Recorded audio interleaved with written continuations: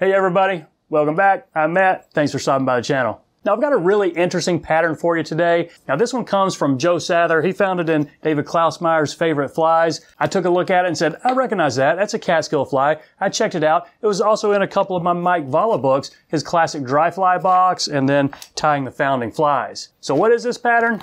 It's called the Woodruff. Other than the history that Mike Valla talks about, I couldn't find much information at all about this fly. Not a whole lot online, certainly didn't see any videos of it, so this will be a first. Now it's a fairly standard Catskill dry fly, and Mike Valla tells a good story of its origin. It was created in 1920 by Chester Mills. Now Chester worked for William Mills and Son Tackle House of New York City. So the story goes, lots of these folks at their fly fishing club on the Upper Beaverkill were having dinner one night. Somebody comes in and says, hey, the fish are rising, let's go out. And earlier, Chester had tied up a bunch of these flies and offered them to a lot of folks, and Johnny Woodruff was the only one that took him up on them. So they all rush out of dinner, go out, hit the river, and everybody gets skunked but Johnny Woodruff. And he's fishing this brand new fly that Chester just created. So I guess they get back into the house and say, hey, what is that fly? So Chester says, I'm calling it the Woodruff.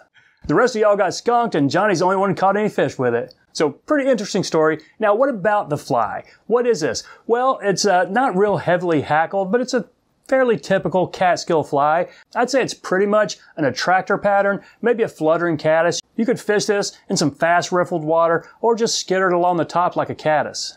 And it's a pretty cool pattern. I think you're gonna like it. Let's give it a shot. So there we go in the vise. This is the Woodruff. You can see we got some spent wings right there, or almost spent. They could be a little bit flatter if you really want.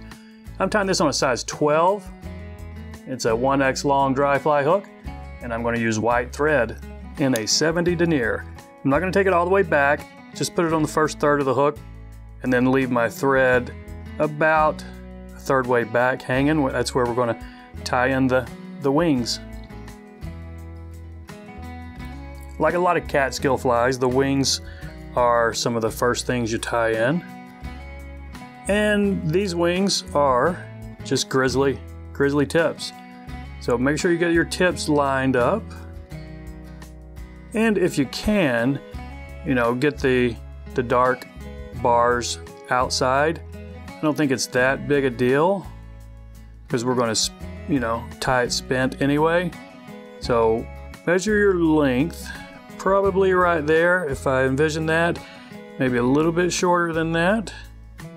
So catch these in right on top with a couple of wraps. Okay, those are still coming off the top. And then spend a few wraps to just lock this in before we reach in here and trim these off. We don't want to build up too much on the body. So that's going to be fine right there. Take your thread back up to where the base of these wings are, and we're going to pull them back. See those fibers sticking forward? There's not much you can do about that. We're going to end up having to trim them anyway. So put a few wraps right here just to stand this thing up perpendicular. And then as those fibers point forward, I'm just going to go ahead and trim them. It's probably not that important because the hackle would hide a lot of that, but it might just make it a little bit easier for us to tie. So when you got your wings sticking up, we're going to see they're not angled out like we want, so we're going to spread them out and put some figure eights, some X wraps behind them,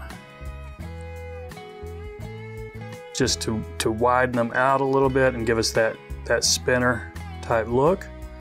So I think 2 X wraps usually will work. And don't worry about getting it perfect. We can always use the hackle that we're going to wrap in a minute to help position them. So go ahead and take your thread back to the start of the bend. We're going to tie in the tail. And the tail on this is just one of the bigger feathers from this same cape. Now this is an option here. In Klausmeyer's book, he had a really, really long tail, but in Mike Valla's Tying the Founding Flies, it was not as long. I would say closer to a body length. So that's what I'm going to tie it in at. I think it's going to look just a little better. I don't necessarily want the really long tail. I mean, lots of Catskill flies have some pretty long tails, and I think what we have right there is plenty long enough. So, do I need to snip some of these? Probably so. Let's just get in here and clean this up. I could probably bury those, but they're a little bit those stems are a little bit long, so I'm going to trim it up before I tie in or dub the body. So smoothing this out a little bit because it's a pretty thinly dubbed body. So take your thread right back to where we're going to start it. Put some wax on it. And the dubbing on this it's a rabbit. It is let's see, this olive brown right there, and then a pale yellow underneath, probably mixed in about a 50-50. You'll get something that looks about like this. So I'm going to dub it on pretty thin and pretty tight. And we can get a little bit of a taper if you want, but it's not all that vital, I don't think. So I'm spinning this pretty tight. Got about 2 inches of a noodle there. We'll see how far up that gets us. Might have to trim too. I see a couple of guard hairs wanting to poke out. Okay, that's a pretty tight, small body like we want, but I need just a little bit more.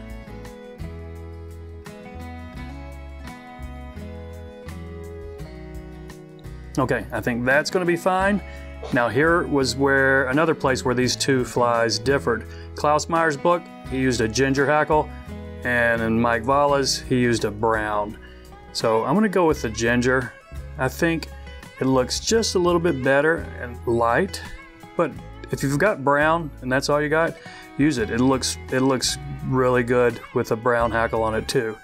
So catch this in with 2 or 3 tight wraps behind it, and then I'm going to go ahead and catch this stem in front of the wings too. And this one's a little long, so I'm going to have to go in here and snip off this excess and smooth out that little butt right there. And I'm going to put probably 2 wraps behind these wings and 3 or 4 in front of it.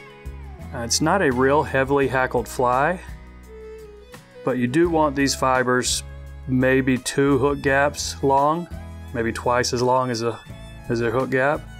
So that's 2 behind it, and there's 2 in front of it. So let's see what 3 in front does. I think I'm going to go 1 more. I'm going to put 4 in front of it before I catch this off. I think that's going to be fine right there. 2 thread wraps to lock this hackle in place. And do I want to go ahead and snip it? Yeah, I'm going to go ahead and snip it and then work on my head. I could try and smooth out the head before doing this, but I think we can do that right there. And it's angled down on me. I pulled it a little bit too much. So let's poke it back up. Now I'm going to just pull this back ever so slightly and clean up this head. I don't want them swept back at all, but I do want a little room for the whip finish. And like a lot of Catskill flies, you do have you know, a decent distance between the eye and the hackle. You know, you don't have the hackle right up to the eye.